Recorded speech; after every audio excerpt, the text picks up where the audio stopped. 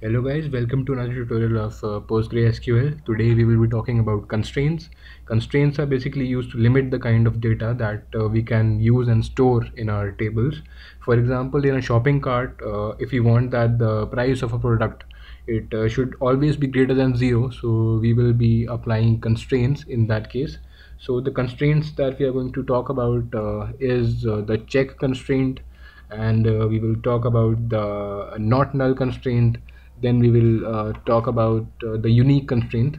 So first of all, we will start off by the check constraint. So the main objective of check constraint is to check a particular condition, that is to it allows us to specify a value that must always satisfy. So we will start off by making a new database in for this tutorial. So I will be creating a new database called product. So uh,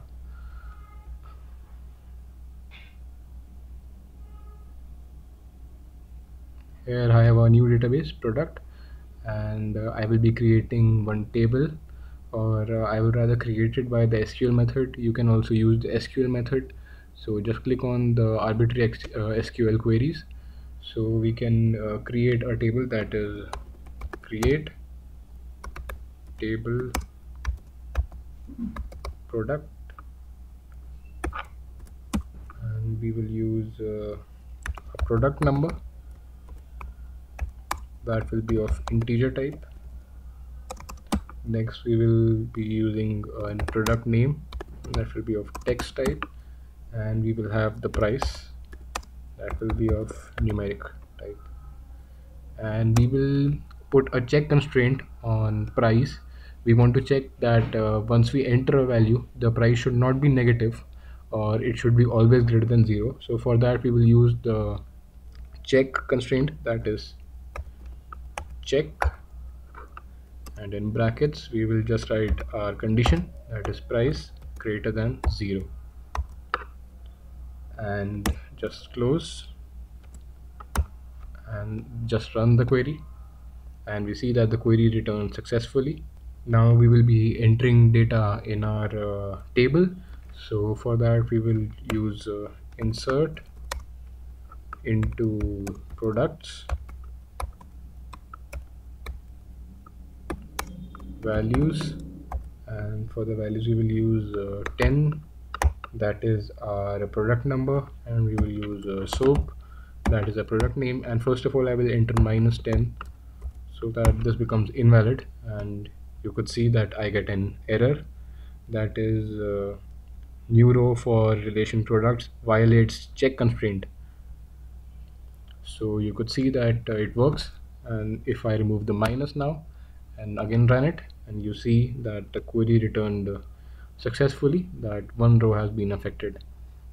So you could check it now that it has been entered. It is select star from products, and you see that I have one product. A check constraint can also refer to several columns. That is, suppose if we want to store a regular price and a discounted price, so we want to ensure that the discounted price is always lower than the regular price. So for that we could use the check constraint that could refer to several columns. So for that, to show it practically, I will make the products table again. So I will delete this table first of all, and I will create it again. So you could just delete this table, and you will create one more table now. So I will create the products table again, that is create table products, that is I will have product number as an integer type, then I will have a product name as text type, then price of numeric type, and we had a check constraint that price is greater than 0. Then I will have a discounted price, and I have another check constraint here that discounted I missed the numeric, check discounted price should be greater than 0 again, and I have another check constraint to show that the price should always be greater than the discounted price. So this condition would be not so familiar with you now, as I mentioned that the check constraint can also refer to several columns. So here you could either use it this way, or if you put an and here, like if you put an and statement and you put this condition, this would also work for you, but I prefer to choose it this way. And you don't need that. I prefer to put it this way for you, so that you know both the methods about how it is working. So you could run this now and see that it returns successfully. And now I will be putting some data to ensure that this works. And you see that you can choose insert into products, values 2 for the number, so for the name, 10 for the price, and -4 for the discounted rate. So yeah, it would show me an error for minus, and you see it violate constraint of discounted price. Now suppose I put it as 12, this would again violate it, because discounted price cannot be greater than the original price. And you see I have another violation, that is products violate check constraint again.